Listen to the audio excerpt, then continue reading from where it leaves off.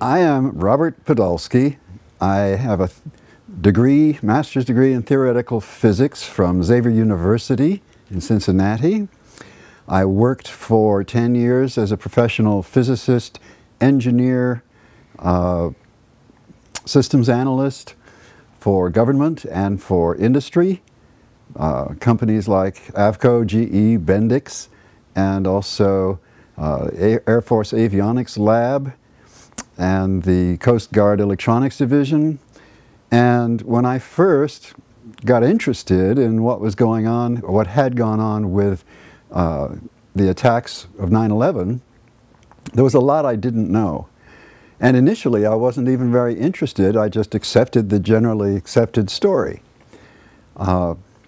So then at some point something piqued my interest, several things actually. One was that I looked up in a manual the burning temperature of jet fuel and found that under the conditions that existed at the World Trade Center on 9/11, that jet fuel had to have been burning at about 750 degrees Fahrenheit.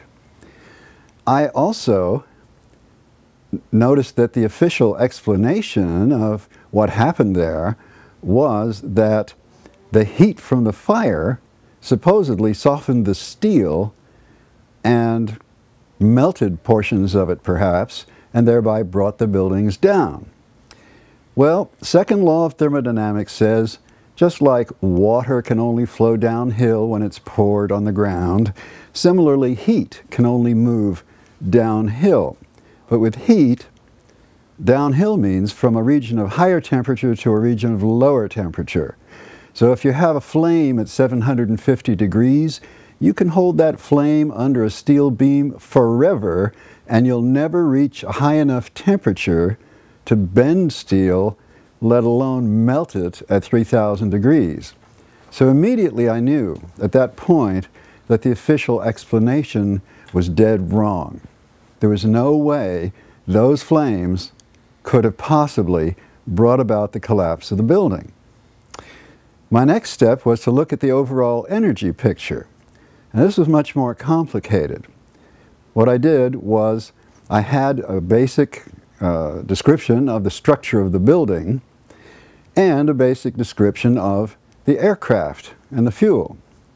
So I calculated roughly, I didn't make an accurate calculation, but I did make a conservative calculation. I calculated how much energy would it take to destroy these buildings the way they were destroyed, leaving the pieces of the size that were left and making the concrete into dust. How much energy would that take? So I calculated that. Then I calculated how much energy existed in the system to do that destruction. Well, the kinetic energy of the plane, the chemical energy of the fuel, the potential energy of the building itself. I added those together, and what I got was a figure approximately 1% of what it would have taken to do the destruction that had been done. There wasn't nearly enough energy in the system to bring about that destruction.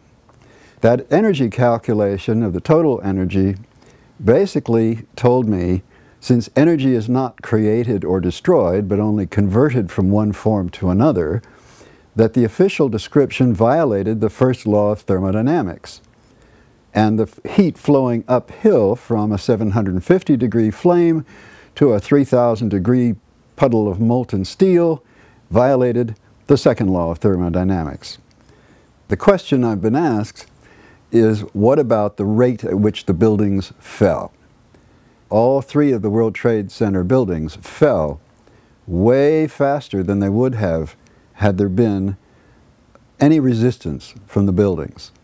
They fell at an accelerated rate close to that of free fall, and there were periods during the fall that actually was free fall. So somehow the lower parts of each building got out of the way of the upper parts falling and provided no resistance.